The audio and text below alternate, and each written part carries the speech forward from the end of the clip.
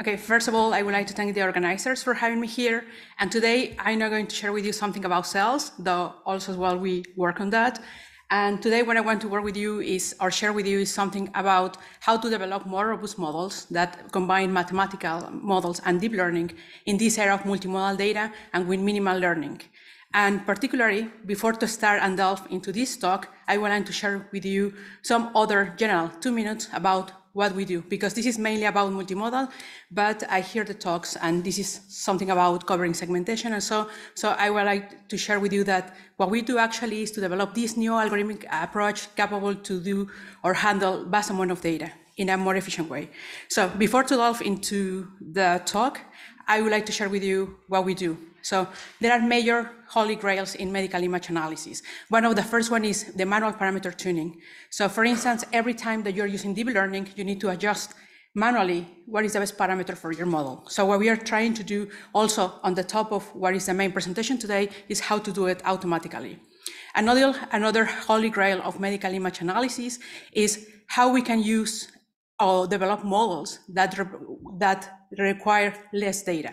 And this is mainly because in medical domain, having a single annotation is really time consuming. And actually is going to be one of the points for the talk today. The next one is, okay, we have these deep learning models, but can we say what is doing the model and doing explainability and interpretability of the model is another key area in medical image analysis. And last but not least, also as well, you have different data with different devices acquisition. This is an example. For instance, you take a mammograph and you go to a different hospitals or even different scanners or vending machines, you are seeing that actually the same mammogram will represent in a different distribution. How to develop this algorithmic approach that are capable to generalize well across different type of acquisitions to fit your distributions. And this is what is called domain generalization. Also as well, today, the talk of today will be multimodal data. So more and more you will hear that, okay, we have access not only image data, but how we can use other type of sources of data. And this is going to be particularly the talk of today, multimodal data with minimal learning. Okay, so this talk is divided as follows. First of all, I will start giving a motivation about, in this era of big data, what is the need to develop new algorithmic approach. Then I will delve into detail, show you a case example study that is about something that we developed that is called hypergraph diffusion networks. So how we can use different type of data, like for instance, imaging, non-imaging data. And when I say not imaging data, that could be, for instance, reports access that you have, demographics, etc. of the patient or any patient or user. From there, I will show you some experimental results and close this presentation with the concluding remarks. So usually the way that I like to start my presentation is with a phrase that we hear every day: pics, videos, text, or it didn't happen. And this is really true because if we stop for 1 second to think about the vast amount of data that we generate every single day, it's really mind-blowing. Let me give you an example. Everyone is familiar with the social media. For instance, let's take Instagram. More than 95 million photos every single day. And this quantity is increasing exponentially every year. But this is not only about pictures, this is also as well about videos, audio, text, on any kind of imaging of data that you can have access. And this is not only about social media, this explosion of data, you can see it in different domains. Some other examples are here displayed, for instance, remote sensing, where you want to have some measure at distance. So you have to deal with the order of petabytes of data, how to handle that. And another domain that is going to be the topic of today is medical image analysis. Every day you go to the hospital or any lab, and you can have access about tens of thousands of data. What we can do with that? Okay, this is a good question, because even if we have access to this data, it doesn't have value until we pose a particular question and extract knowledge. Let me give you an example. We have access to this set of chest X-ray. There is no value there until we have a particular question. What is going to be the purpose here? So let me give you, for example, an example. Here, what you can do is say, okay, I aim to assist the radiologist. So machine learning, statistical learning, deep learning now, the main objective is not to substitute the expert, is help to make faster decisions. In this case is, okay, how we can do the diagnostic faster and aim the decision with a clinician. Another example, for instance, is we have access not only to fixed data, but also as well as spatiotemporal data like this video. And the main question, what we can do here? Well, if we understand the semantics, for instance, semantic segmentation that is here, we can ask questions like how we can improve, make better policies for health through traffic and urban analysis. So this is some kind of questions do we need to ask: how, why, and what. So we can get an extract value of the data. So the problem is that more and more the data is increasing in volume, variety, and uncertainty. And this is some tricky points that I will discuss in the next slide. And the main question here is, okay, we have the data, new algorithmic approach. We need new algorithmic approach to understand and extract meaningful answers from this data, meaningful patterns to aim a particular purpose, like example that you give you here, like for instance, diagnosis or make better policies. But now, usually what we do is to have single modality, but now we are in the era of multimodal data. What it means that usually we take some imaging data and we ask some questions, right? But now more and more you realize that actually you have access not only to the imaging data, but also as well to the records. Any type of records that you can have, like for instance, in this example, you have radiology report, but also as well you have access to some blood tests, demographics, everything that you can have for the patient. This information is valuable to make the final decision.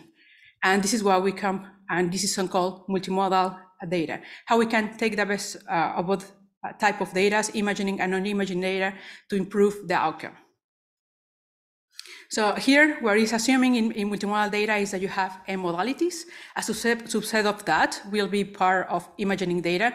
Like for instance, if I give you an example, it can be MRI, your microscopic images, etc. And another subset of this data will be non-imaging data. For example, you can have, along with this PET or MRI, you can have some demographics, blood results, etc. So the main question is, once we have this large amount of data, how we can improve the decision on a particular task. And there are different ways to do it. Today, the one that I want to share with you is from a graph perspective. So, and one of the key parts is how we can develop hybrid models. The main, you will hear during this talk, hybrid models, meaning that from the mathematical point of view, what we can add to deep learning. So we can take the best of both worlds. Okay, and another key point here is label data. Everyone that works in the medical domain, acquiring a single label is time consuming. So this opened the door at different paradigms in machine learning, deep learning, that for instance, you have here before, unsupervised learning, for instance, but here, what I want to motivate is semi-supervised learning. So why is this interesting? Because, well, in particular in the medical domain, human annotations are expensive and time consuming. They require expert knowledge. So for instance, if someone asks us to label a cat and dog, we can do it. But if someone gives us a particular sample, like draw from hospital, like for instance, this brain, and tell us, please annotate where is the tumor, for instance, or in a mammogram, where do you localize the cancer, these require expert knowledge. And of course, that comes with a human bias. For example, let me give you an example. For example, the mammograms, they come to say, okay, we need 2 readers to give a single label, but sometimes there's a disagreement on this label, so you need to call a 3rd reader. So this is inherent human bias that you add there. So how you can develop algorithmic approach that works with minimal supervision and handle in a best possible way all these type of data, going from imaging and non-imaging data. And today, the case study that I'm going to share with you is nothing to do with microscopy, yet we work on that as well, but it's more about Alzheimer's disease. So long story short, Alzheimer's disease is an irreversible neurodegenerative disease. Unfortunately, there is no cure for that, but the main goal is to detect it as soon as possible so the clinician can offer a better treatment and improve the quality of life of the patient. Okay, so what is happening now in the new era of deep learning? So there is something that is called the quiet semi-supervised revolution. So semi-supervised is nothing new, since has been for many years with a very beautiful theoretical side. But in the past, in the classic perspective, you have something like this. If you want performance, that means that you will require large amount of label data. That, for instance, this is a blue line that you're able to see, the blue curve. And then if you have tiny label set, the performance will decrease because this prior is not enough. So this is what is so-called semi-supervised learning, and this is a rate curve that you have here. However, in the last years, for instance, 2017 appears new algorithmic developments where you can merge the theoretical understanding of semi-supervised learning with deep learning. And this is what is called the quiet semi-supervised revolution that appears recently. So what is happening here now is that semi-supervised, you can gain this performance with a tiny label set, and is even higher than fully supervised techniques. This is what is called the magic zone. So this is why is now in the era of big data, it's quite important or interesting to use minimal labeling. So develop algorithmic techniques that they have less bias, and you propagate that over your algorithmic techniques.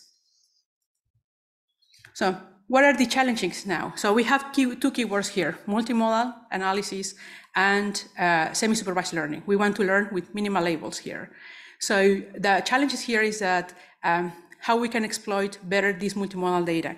In the traditional way, you can exploit single modality. You can take any image approach, for instance, PET, MRI, macroscopy, and do your analysis.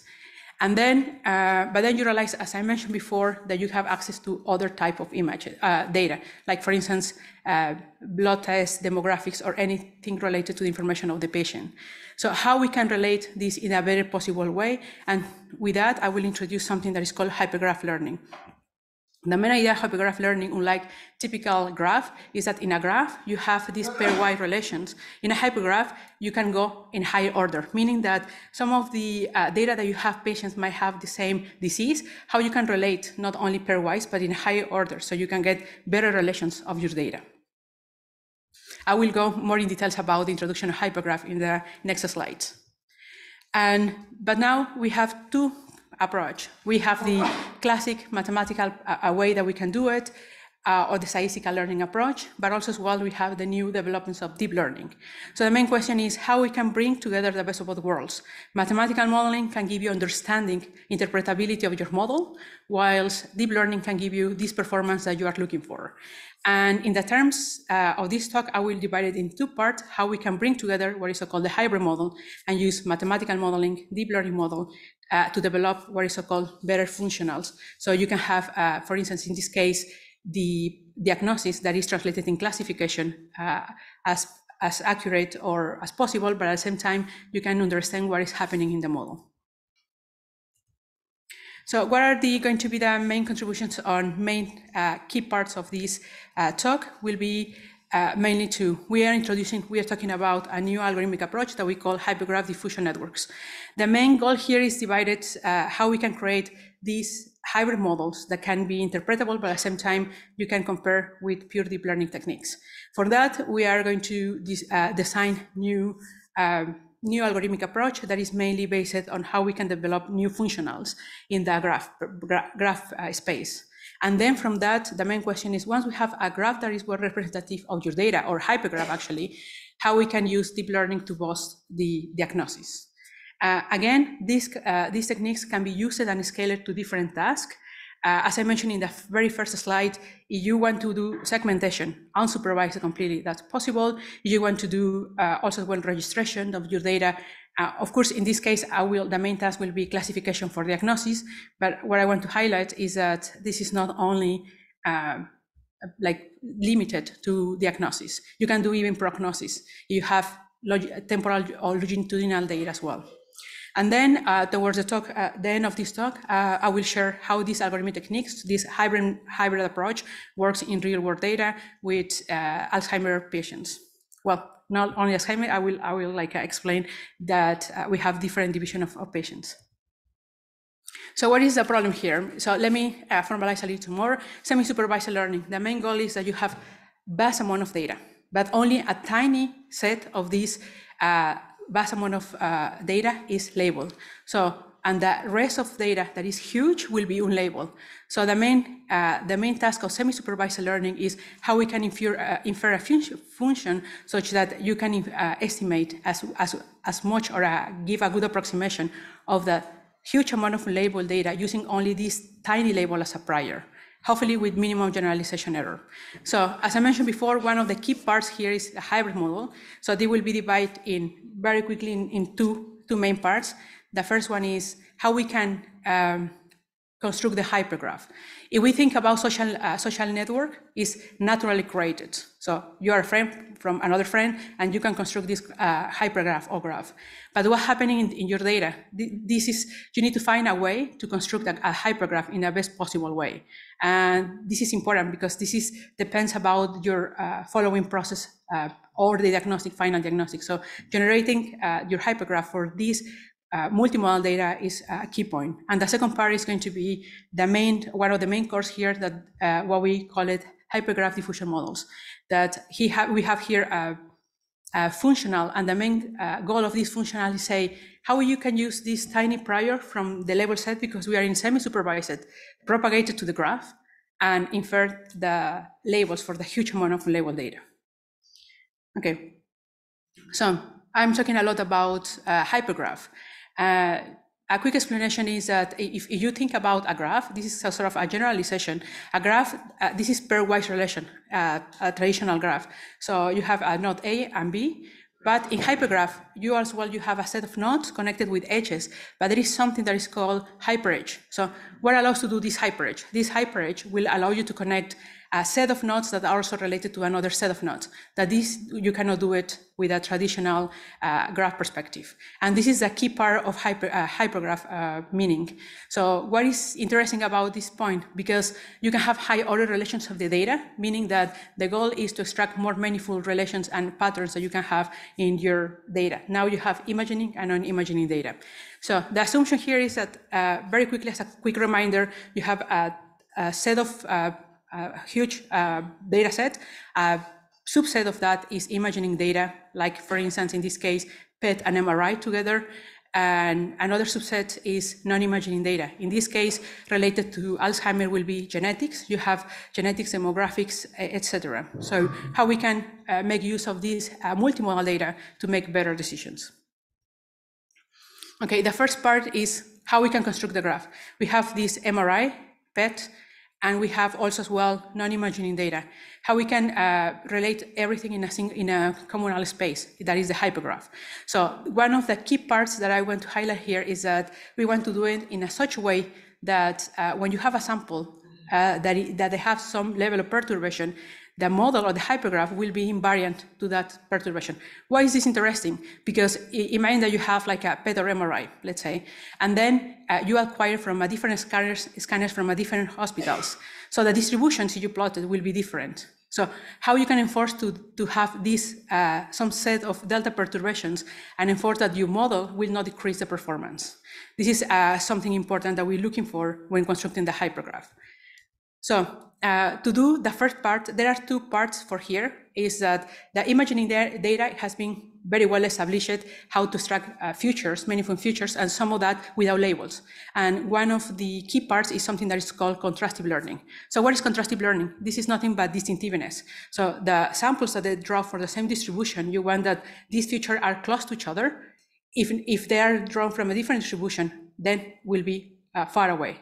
So this is contrastive learning approach. So you can contrast without labels and do augmentations of your imagining data to construct the hypergraph. What is the challenge here? The challenge here is that you don't have such perturbations in the graph. For instance, if you want to add some rotation or translation to your sample, you cannot do it in a hypergraph. If you translate or rotate, that is not going to have the main meaning that if you do it with the imagining data. So the idea that we have here is that, okay, imagining data, to start the first part of this algorithmic approach, we are going to do it with contrastive learning that is widely studied.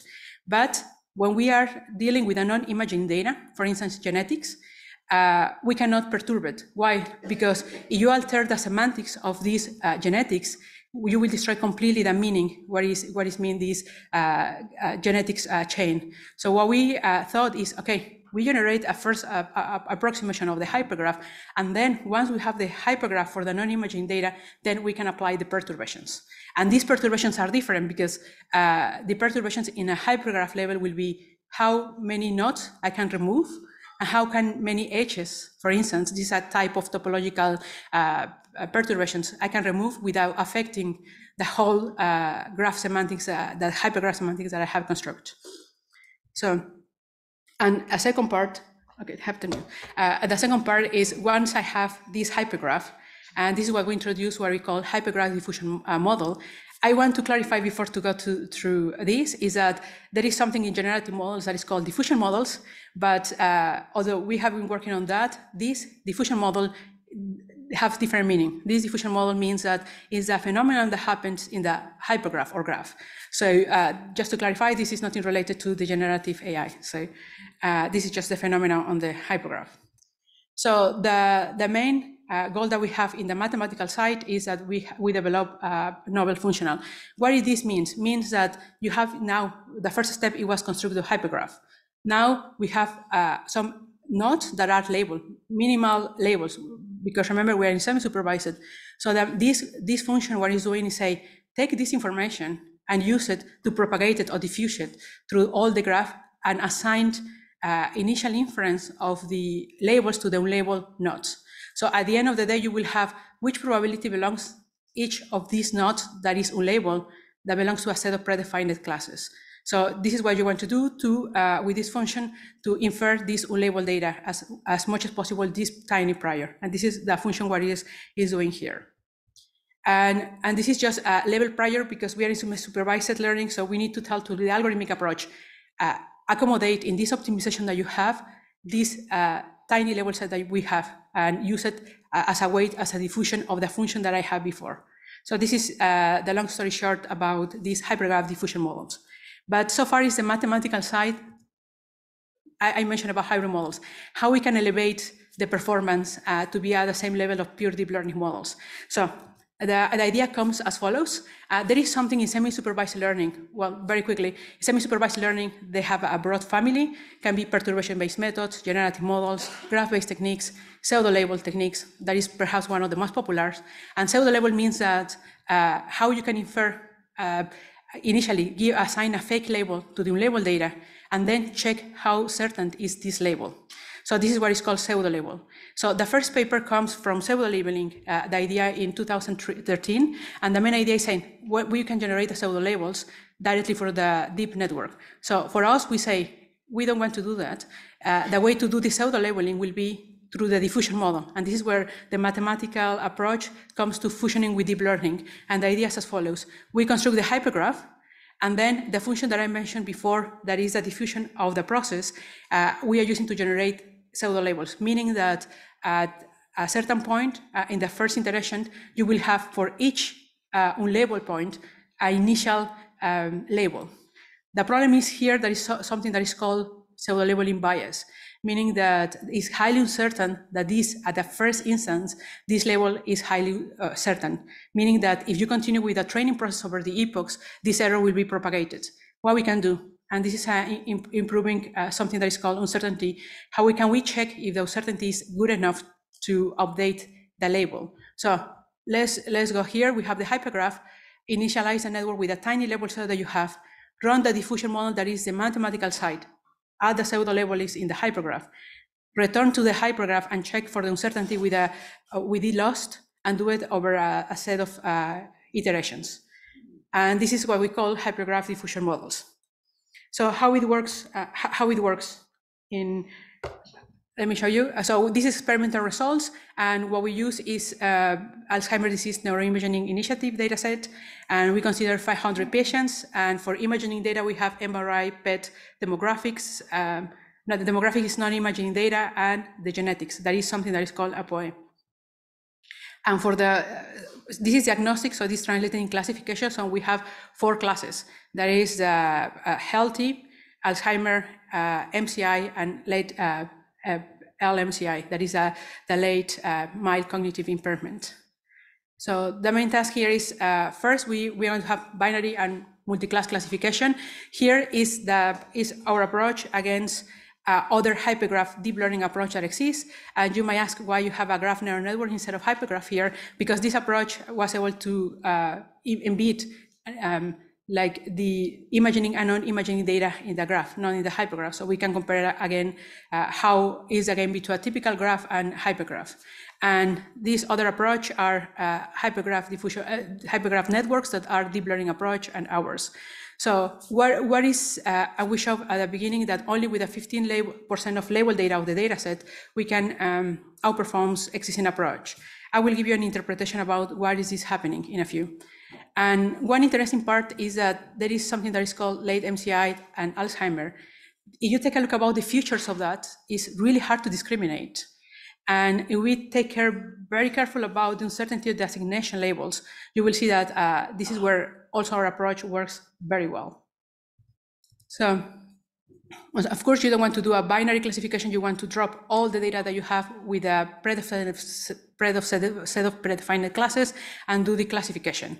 And this is in terms of error rate. So in the multi-class case also as well, we perform very well. So why is this happening? And our explanation for that is that these hybrid models, you have the mathematical side and the deep learning side, where the mathematical side, we know what is happening. So you have some interpretability in the model. You know that you can, for instance, like do something that you can do with the deep learning that is, okay, this model I can show in the strict sense that converge to a steady state. But you cannot do it in, for instance, in deep learning alone. So this kind of interpretability, along with uncertainty that is coming from the deep learning part, helps us to the hybrid model to have better accuracy, better performance in the model. So one of the questions is, okay, there are two main contributions. So there is the dual strategy, how do you construct the spaces for the non-imagining and imagining data, and the uncertainty scheme that is come from the deep learning part. And we show that actually both of them, they have positive influence in the final performance. Uncertainty is a keyword. If you are segmenting as well, if you are doing reconstruction, if you are doing any task, uncertainty, I will say this is also as well a key part in your algorithmic approach when you develop, even if it's a classic perspective of deep learning, uncertainty, particularly in deep learning, I believe that uncertainty is really key in the algorithmic development. And also as well, our other question is, really you need multimodal data. You cannot running as in other papers that you have single modality. And we show actually that multimodal data benefits because you can extract different features that you cannot see in a different modality. And altogether, you can show that actually the performance benefits in this particular case study. And another question that we have usually is, what about you increase your label rate? You have semi-supervised, you have 15% of label data or 5%. What about you increase more? So in the classic perspective of semi-supervised, they will reach a point because semi-supervised is designed different the function that you have for supervised approach. Supervised approach is designed to deal with this paired data that is the label with a sample, but semi-supervised is mainly about how you handle better than label data. So if you want to increase the label set, you will lose this definitional concept of semi-supervised. And the performance, of course, will reach a point where you cannot see a major improvement on that. So what I want to close my presentation today is that today we present hypergraph diffusion models, and this is hybrid approach. So we want to solve problems that they are mathematically interesting, but at the same time we can use deep learning techniques to boost the performance. And another key part is that we have not only, we can give explainability, but also as well interpretability in the algorithmic approach. And our main goal here is to continue developing these hybrid models, but also, again, as I mentioned before, we only not doing classification. We are doing also as well, for instance, if you want to segment completely without labels, unsupervised segmentation, you can take a look about as well, or works. And of course, multimodal data is a key one, because if you take a look about the deep learning area, vision, language models is now something that is increasing interest. So with that, I would like to thank again the organizer for having me here, and hopefully I'm exactly on time. Thank you.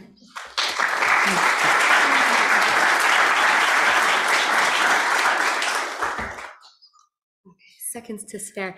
We haven't got time for questions, so I'd like to just thank Angelica. Thank you so much. And we'll move on to